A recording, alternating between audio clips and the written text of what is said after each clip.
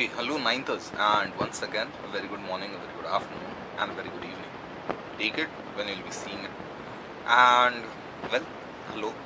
Hoping you all are doing well, you all are doing fine, and also hoping you did watch the geography video which I had or which I have uploaded today. And why I'm asking you to watch this, or why I'm asking if you all have watched it, because it does contain information about ocean currents.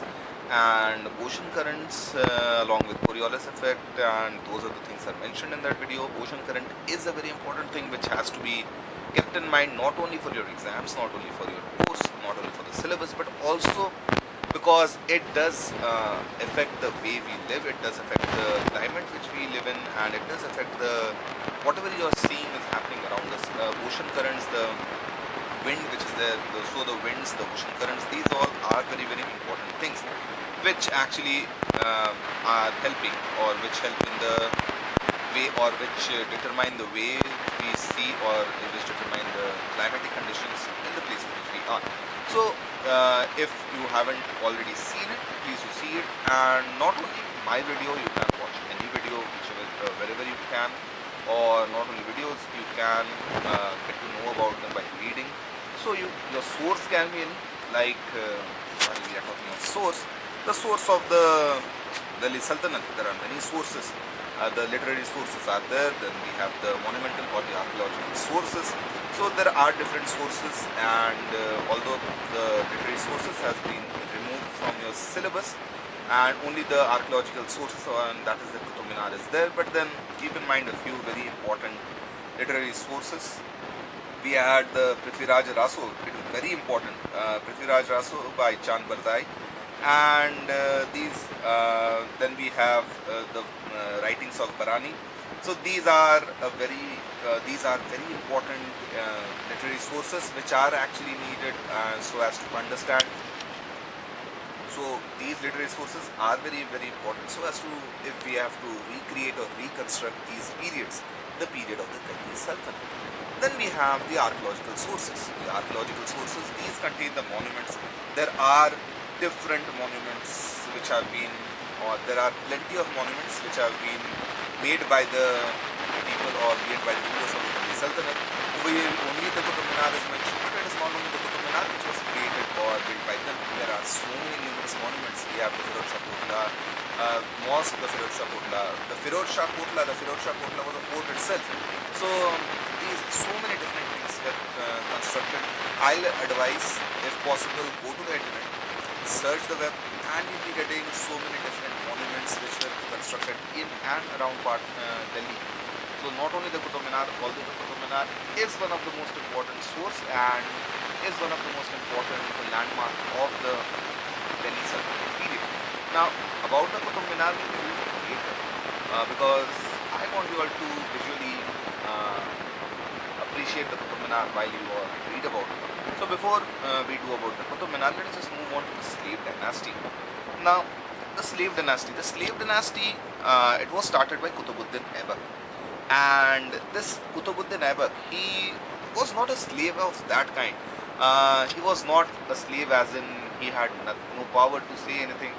Back then, the Turkish rulers, what they used to do was that they used to hire a few people so as to be their bodyguards, because a few groups of people, a few tribes in the Central Asian parts or Central Asia, there are a few tribes which were very loyal, and they could be very good bodyguards, and the Turkish rulers and the other rulers of those region, they used to hire these bodyguards. And these bodyguards they were not just, they had a say, they were not a slave as in they were not bonded to a person who was hiring them. They were slaves because they were born of slave. These are, when we are talking of Qutbuddin Aibak, Qutbuddin Aibak was a slave born of free parents.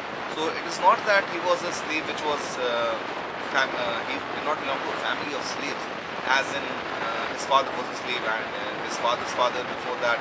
It was not that. Qutbuddin Aibak's parents were free people, and Qutbuddin Aibak was hired by, Muhammad Ghori.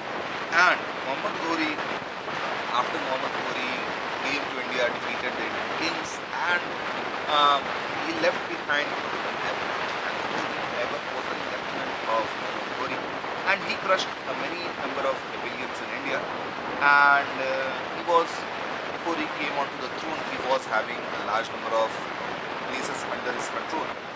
But he died only in 4 years of his rule. He ruled from 1206 to 1210, and thus he did not get time to establish a sound system of administration. You will find similar to his story. There's another story in the Mughal Empire. We have Humayun. Humayun also could not rule for long. He ruled for 2 times. Once he ruled, and after that he was chased away by the Afghans, and again he came back and defeated the Afghans, again sat on the throne. But then he could not rule for long, and whenever a king is unable to rule for long, what actually happens is that you have to keep in mind these few things.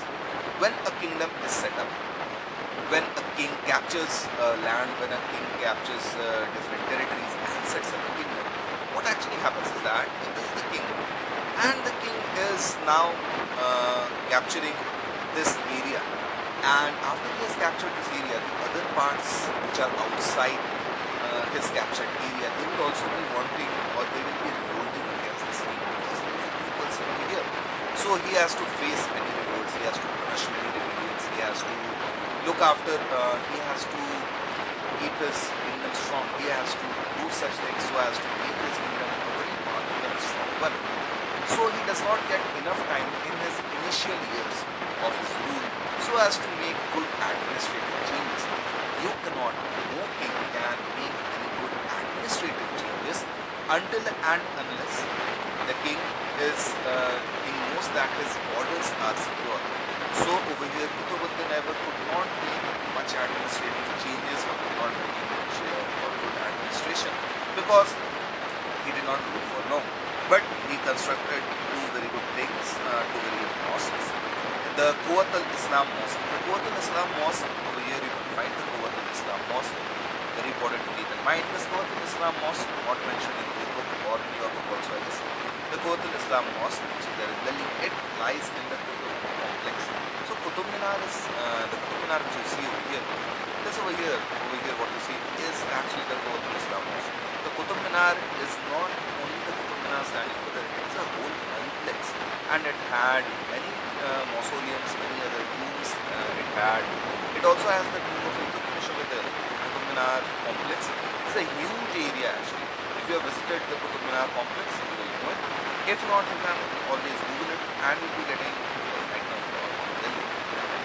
Now, so you can find over there, you'll find that it's a huge complex, entire complex, which has many different structures, many different archaeological structures. So over here, he constructed the Quwwat al-Islam Mosque in Delhi, and also he made another mosque in Ajmer. Ajmer Sharif, Ajmer is there somewhere near Jaipur in Rajasthan.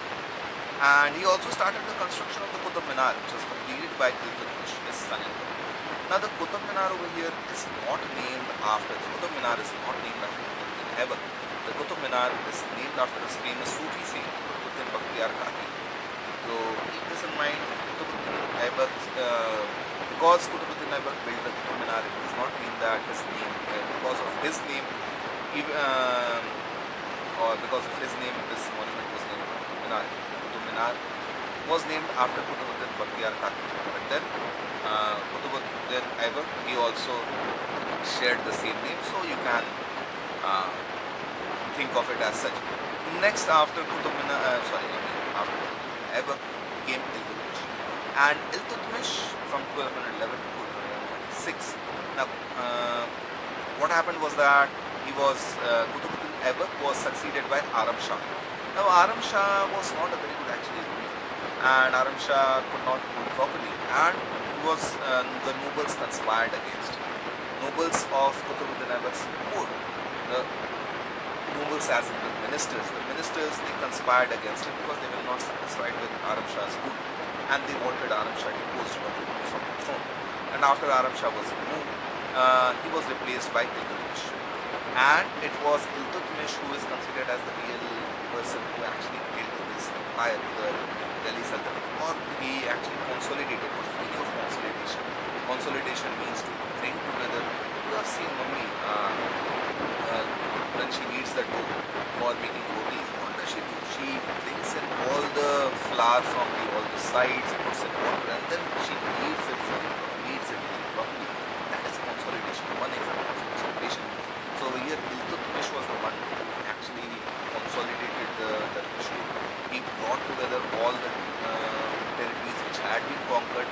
he established further rule. And it was Iltutmish who brought in this Turkish, Iltutmish who brought in the Turkish rule properly in shape in India, and he made Delhi his capital. And he was the first Turkish ruler to introduce purely Arabic coinage.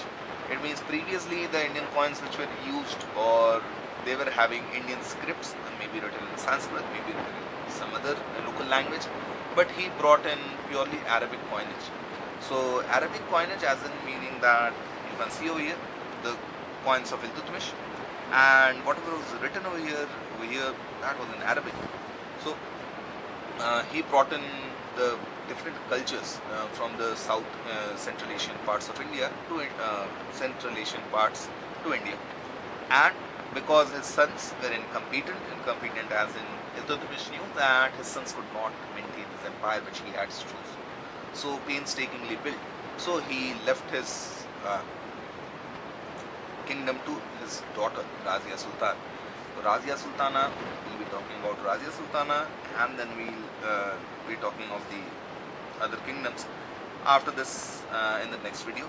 Till then, please take care, stay safe, be safe, and stay out of harm's way. Thank you.